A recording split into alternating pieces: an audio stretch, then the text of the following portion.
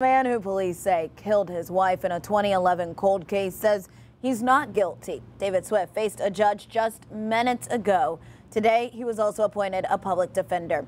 He is facing a premeditated first-degree murder charge in Dyer County for killing his then-wife, Karen Swift. Hunters found her body near a Dyersburg cemetery in December of 2011. This is video of him coming out of that courtroom just minutes ago.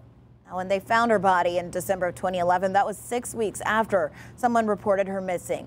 David Swift is still being held without bond. His next court appearance is in October.